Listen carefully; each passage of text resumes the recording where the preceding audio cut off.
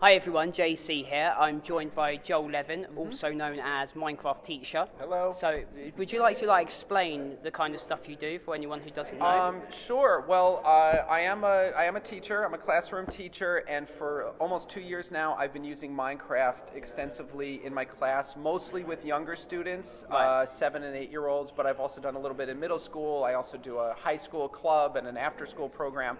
And it's been a really amazing way to get the kids really engaged, excited to come to school, and also do a lot of real schoolwork, a lot of educational content. Yeah.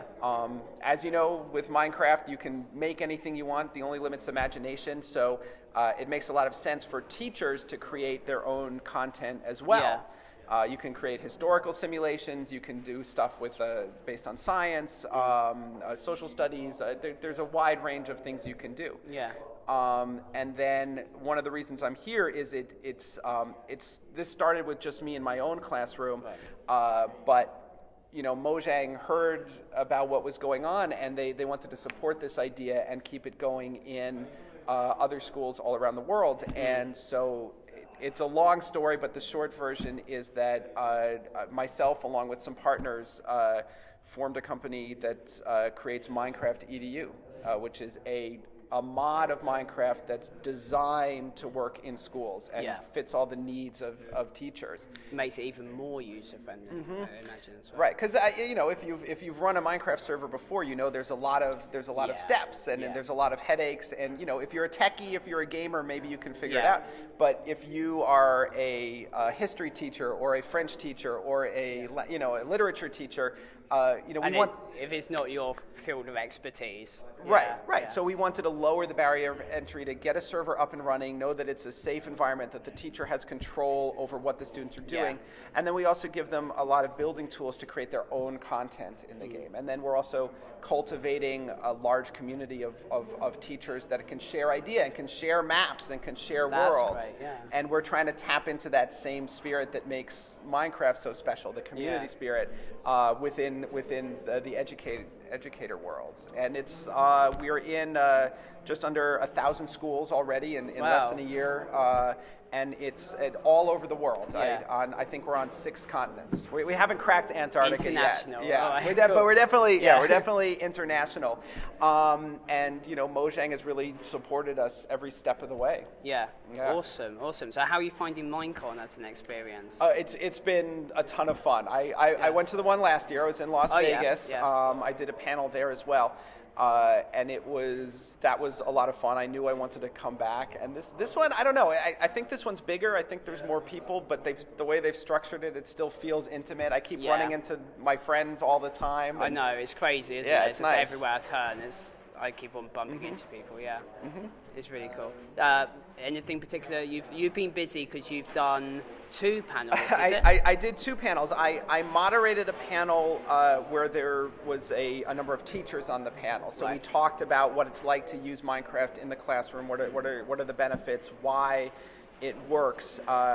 And then also, how to get it into more schools, because there's still a lot of resistance.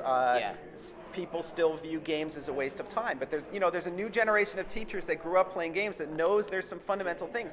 It surprises me as well, because I hear people using the phrase learning through play a lot, but then there's some kind of stigma against computer games. It's like, true. They don't count because it's it's kind of modern technology, I guess. There's millions of classrooms all over the world where kids are playing with Legos, and nobody disputes. There's something about building something using sort of a mathematical mindset, and not only that, learning how to share a bag of Legos, and there's some real value there, and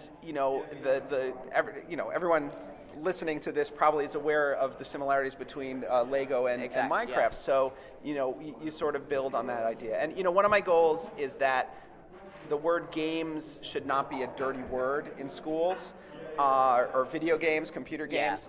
And, attitudes are starting to change. And what's even better is there's a lot of real research. There's a lot of science being done right now, sort of proving that there's some real benefits.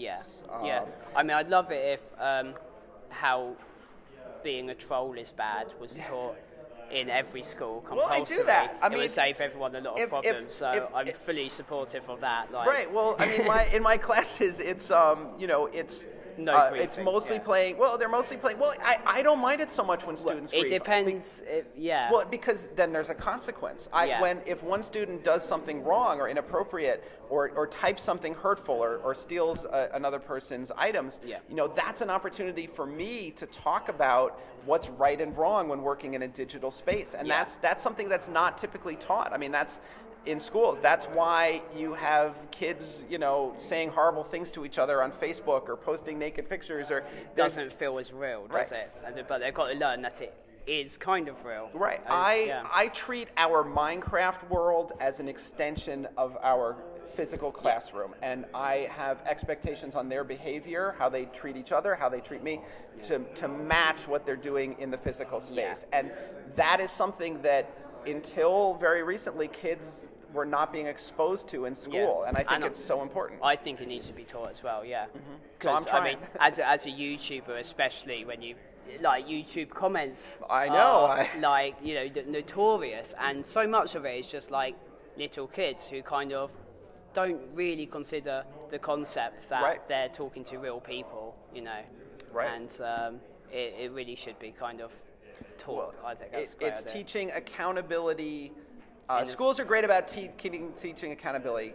Look that person in the eye and say you're sorry. But what if you can't look them in the eye? You should still say you're sorry. So when I work with a younger age group, that's a lot of what we do. We call it digital citizenship in my field. It's how we treat each other online. What's public, what's private, how we collaborate together. Digital citizenship is the umbrella term. And when I work with older students, high school students, or I've even done a little bit with college students, that's there, but that's not the lesson. What you do is you use it to teach a whole range of 21st century skills. I don't just teach kids to play Minecraft. I teach them to use their enthusiasm for Minecraft to learn how to make a Let's Play, to learn how to modify texture packs, to learn how to program, to make their own mods. I mean, you just, the key is to use something kids are excited about, in this case Minecraft, which universally boys and girls, all different age groups, love this game. So use that energy to teach transferable skills. Exactly. Awesome. Okay, so is there anything you're looking forward to at Minecon? It's coming to an end. Well, it's almost coming to an end, so I'm going to go to the closing ceremonies, and then the party tonight should be pretty good. Cool. I'm getting old. I don't know if I can make it till 4 a.m., but we'll see. I heard 6. 6? Oh, forget it. But I don't know. I might have misremembered. I'll see. But and what's been any favourite highlights so far while you've been here?